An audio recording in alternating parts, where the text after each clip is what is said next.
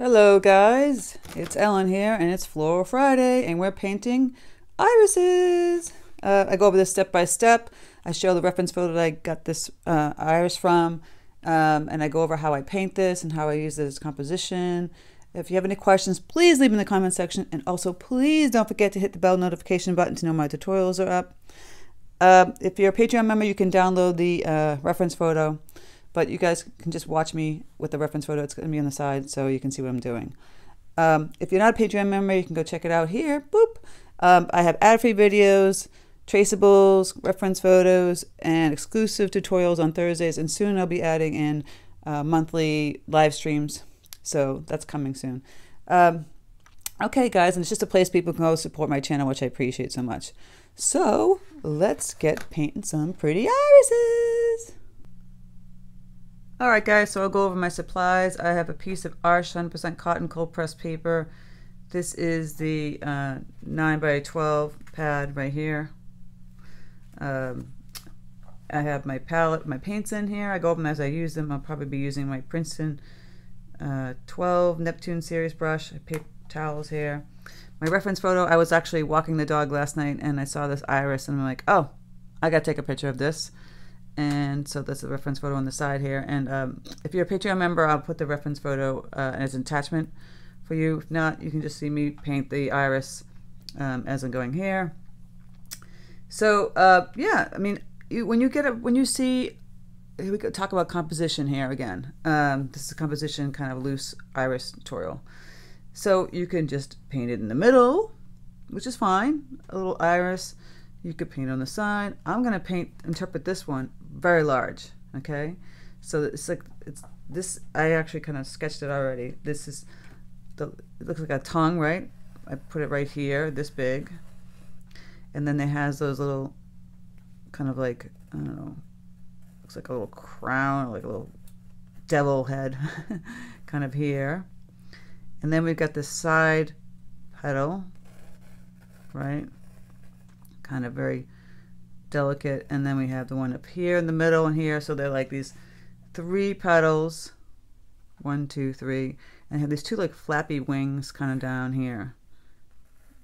And what's like deep purple in here with some little yellow lines and purple lines and little yellow lines, and this half one here. There's a little bud right here, if you can see that.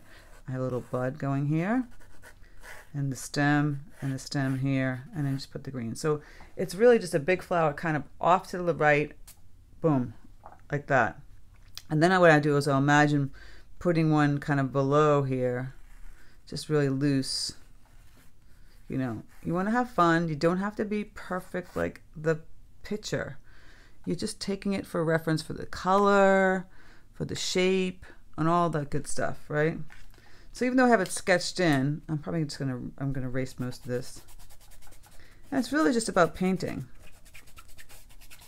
So, you know, when we talk about composition all the time, it's just how you want to interpret the design. You could have had it up here on the top right hand corner, or just over here on the bottom left. You could still do a couple of the center ones, which is fine. But for interest and design, you want to keep it different and unique. So I'm going to be playing with all these colors that are purple and yellow here, and this is a deep purple, and this more of like a pinky kind of purple up here, and some yellows. So I could start with just painting the yellow and then going into the purple and bleeding wet on wet. I'm just going to try a little fun here. So I'm going to mix up I already have like a purple here that I mixed quinachradone magenta and ultramarine blue. They make great purples. Here's the magenta again, and the blue. More of a, you know, more of a fuchsia type purple. You can add a little more. I can take some peacock blue in here and change that purple color even more so. Like I said, you don't have to match everything. This is a nice big brush. It's got a huge belly on it. So I'm going to clean up this. And I'm going to play around with just putting some water in that section. Oh, see, it's got some pink on there already, but that's okay. I don't mind it. It's very wet in this section. It's kind of like a little half circle, but like a little wiggle to it. just like that. And then I can go in and just bleed in some purple color, more of a bluish purple. So I'll add some more peacock with my magenta. Playing around with the purple. Like I said, it doesn't have to be exactly like that. It's gonna bleed in. That's a little too purpley. Purpley, bluish purple.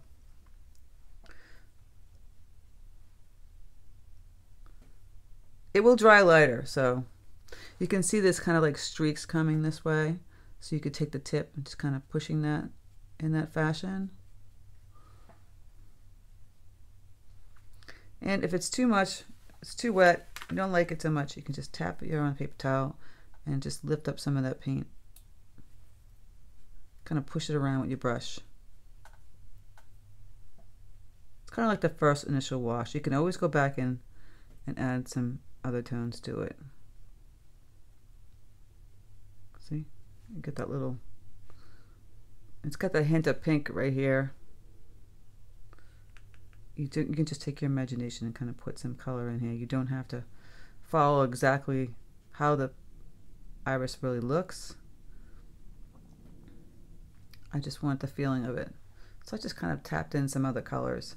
You could even take this purple I have up here, kind of push that in a little bit. It's just for reference. It's not supposed to be perfect. As this paint starts to dry, you can go in and start to add in some of those pretty lines. I'm going like this. When it's really damp, it's just going to bleed and spill out like this. So you want to wait till it's a little bit damp, not wet. At this point I can go in and play around with the other leaves really loose. And this, just kind of wiggling that paint into that fashion of that little leaf there. See, I still have this color on my brush. I didn't really clean it all the way, but it doesn't really matter because I'm going to have a little darker purple on here than what I have in my brush. It's kind of puddling right there. I'll remove some of that paint. And again, go back in, I'll mix up some more paint. So you play around with the blues. I would use like bright blues like ultramarine and peacock because they would make pretty purples. If you're using Prussian blue, it's going to be kind of duller. The bright ones make the pretty purples. I have this Verdier blue, which makes beautiful purples, pale purples. Adding a little more pink. So I can kind of bleed. You can do another technique where you kind of just take this, I'm taking off the excess paint on the paper towel, and just kind of touch the edges, and just bleed on the edges.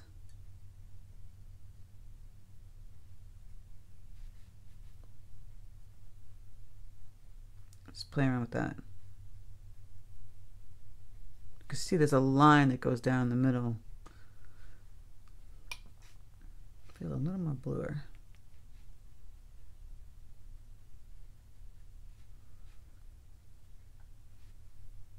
It's kind of doing this weird thing where it doesn't want to play around, doesn't want to go inside the middle.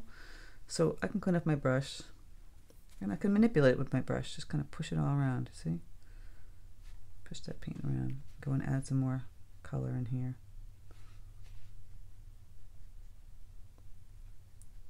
Just like that.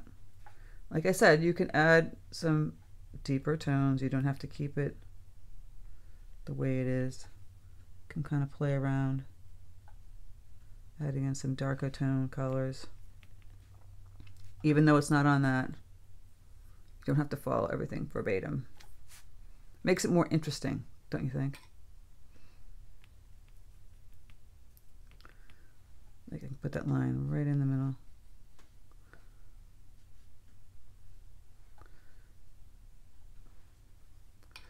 And then we have this other one.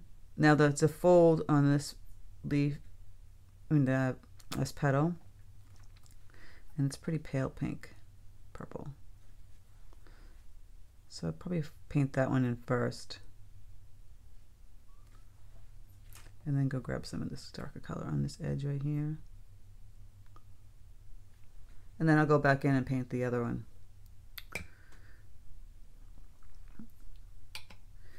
Now down below here is like that big deep purple and the yellow. So when you're painting a really pale color like yellow next to a really dark color, you gotta be careful. So this way I'm gonna make sure my brush is really clean. I'm going to mostly paint that purple first, and then I'll go back in and figure out what I want with the yellow. I know I have it right here. Get that, this purple's gotta be really deep, dark purple. So I'm using ultramarine and magenta. If I grab a little of the Prussian blue, let's see how much darker it's gonna get. Yeah, I get in that deep purple. So I'm doing wet on dry, different technique. See? It's wet on dry. Oh, I need to make a little more magenta in here.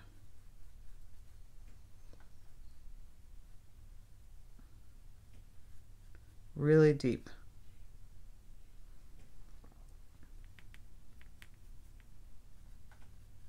And you can take the tip and you make all those little lines.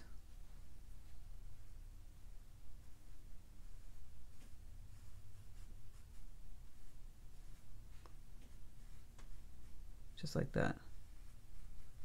You'll have more control if it's wet on dry than you would have wet on wet. It's not going to look exact, but I'm going to get the feel of those lines you see here. There's a few on the side. Just using the tip. Get the idea.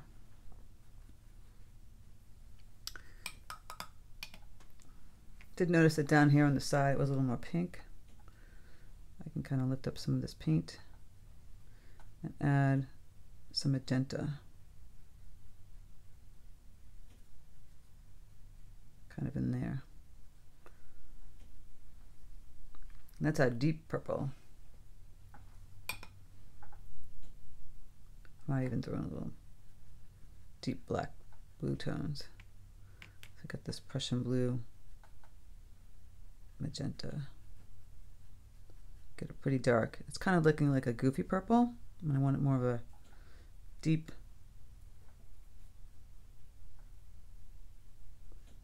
serious purple. And then you can see over here on the flip, again wet on dry. It has it on the side here. With that one. While you have that color going. And a little bit here. Okay, and then I'm gonna just go back to the leaf up here. Pretty pale one up here.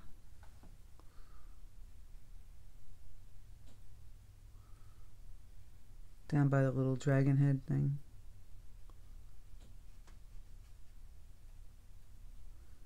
So you're just going to put that color in, wash that in.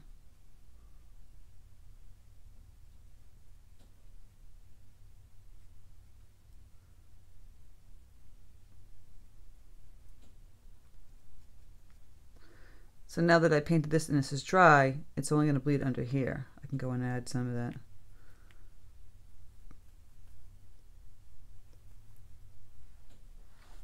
Deeper color into here.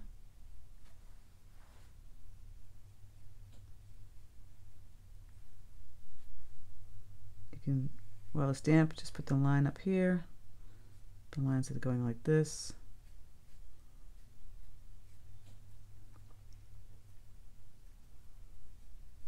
A little more blue.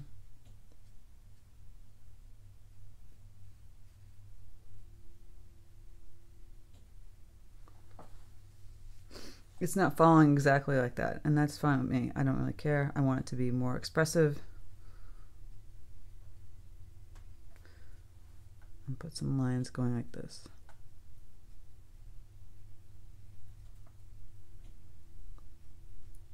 Okay, it's going to start to get tricky around this little devil thing here. And I'm going to put some of the purple that you see under here, because this one's folded over. And I'll just put that darker color down in here. This part is a mixture of yellows with some of the purple lines. And more purple in here. You can put a little of the purple budding through right there. Grab some concentrated magenta, some peacock blue. It's getting very more expressive.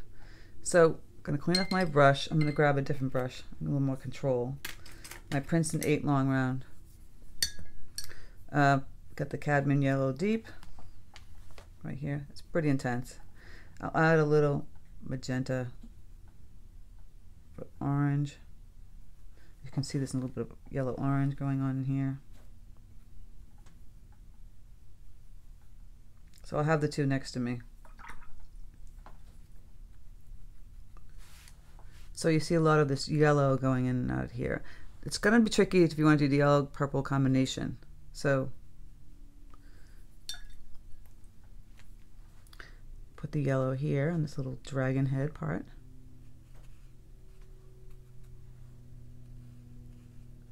And some yellow peeking back here.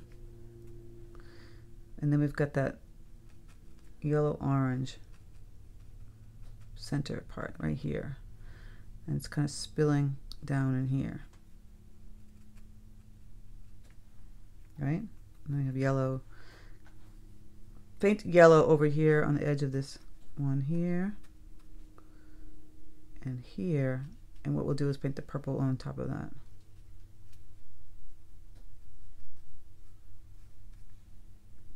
We have some yellow peeking in over here on the side too. Just a little bit. And then you can see there's a little bit of yellow under here. And it's purple too in the middle. So remove that.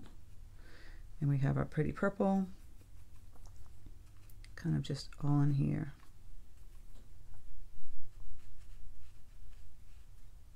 Just loosely painted in here. See, I'm just doing that pretty loose. It's not going to look exactly like what you see in the picture, but you get the idea. Right? We have the purple.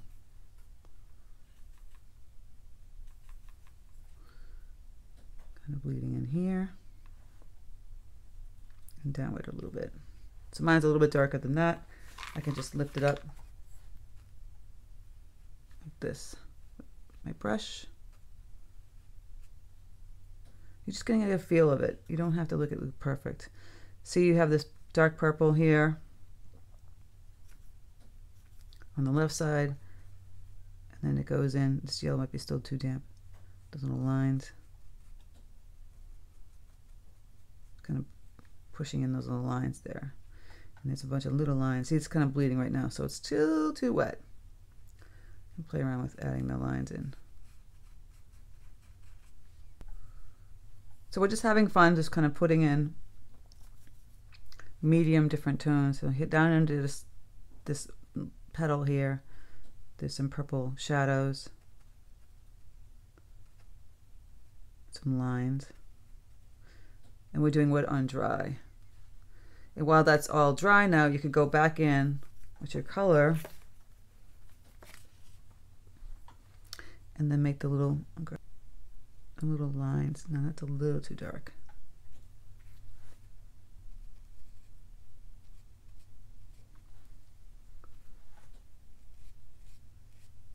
If it looks a little too stiff, you could just clean off your brush, just take some water itself, kind of damp the whole petal here. Not a lot of water, just a little bit. Go back in and grab your paint that has minimal water, more concentrated color. And then kind of just push those lines and it will kind of bleed a little bit. It won't bleed a lot, but it'll bleed enough that you could recognize that it's lines. And have the delicate look to it.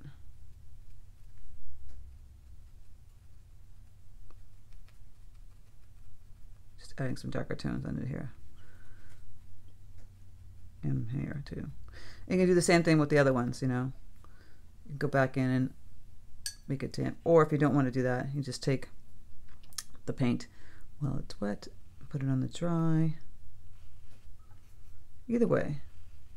Let's see, put that line in there. And then you can go in and play around with adding a little more orange on here.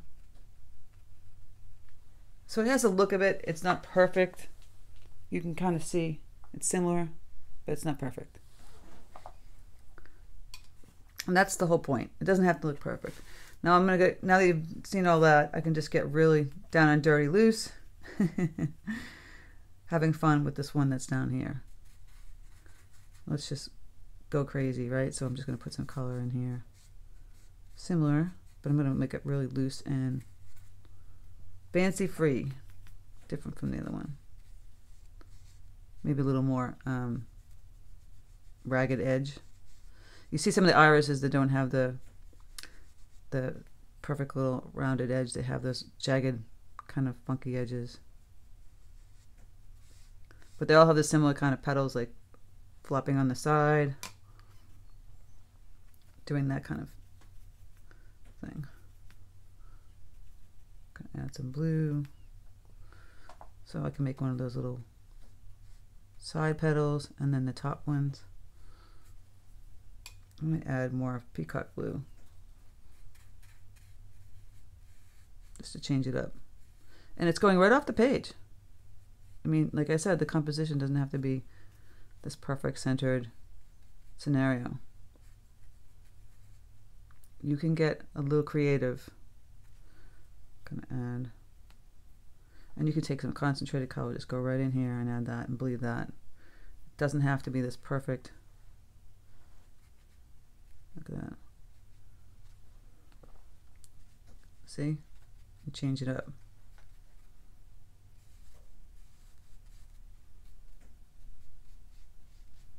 That one looks totally different from that one, but I like the way it looks. Right? This one's a little less serious. So I think I want to go back in and kind of darken up some areas that aren't supposed to be so serious.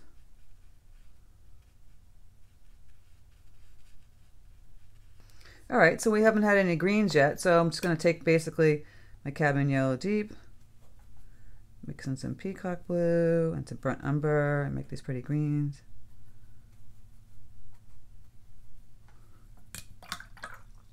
They could be dark, so I've got Prussian blue here. You can have darker green. Then get a lighter green here, using more yellow with peacock blue. So a combination, so you can go in here and just put this bright one in. You can see this medium kind of green in the picture. It's really wet. I'm going pretty fast. And that's for a reason. Here's some leaves. Really quick. So if this paper has a tooth to it, and you just go like this when the paper doesn't, where the paint doesn't hit it. It's that dry brush technique. And I like that, the combination of the two. So then you can take the darker green, kind of bleed some of that in. Some Prussian blue. Add that right up in there. A little black. See how I'm changing this up?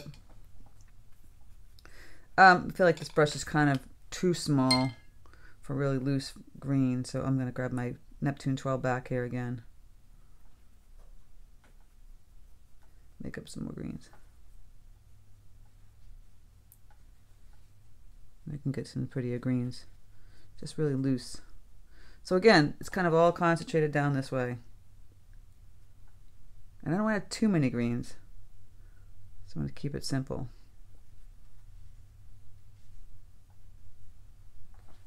I'm going to add some yellow to this one.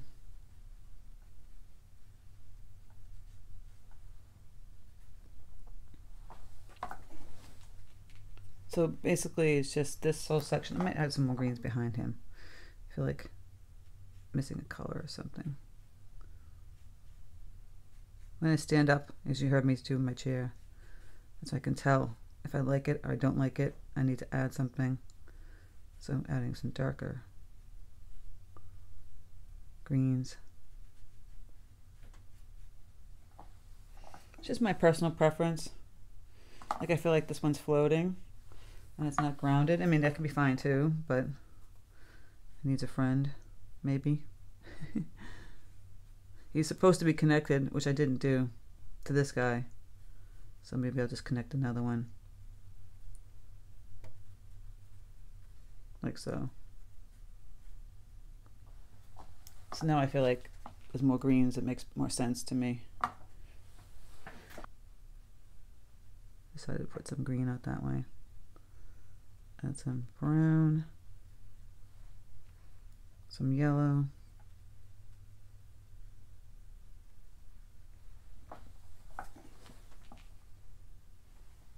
It helps to stand up. See, I'm saying I want more greens. I wasn't going to do a lot of greens, but I decided I do. I do want them. Maybe have something come up in here too.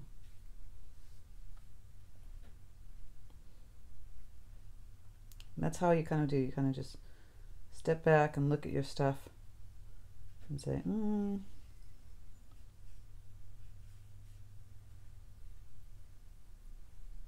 is it doing what I want it to do?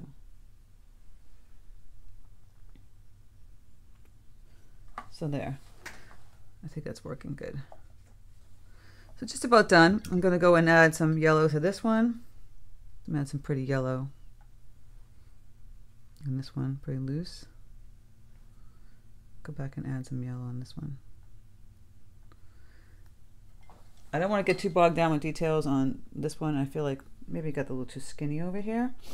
So I can go back in here and add purples again.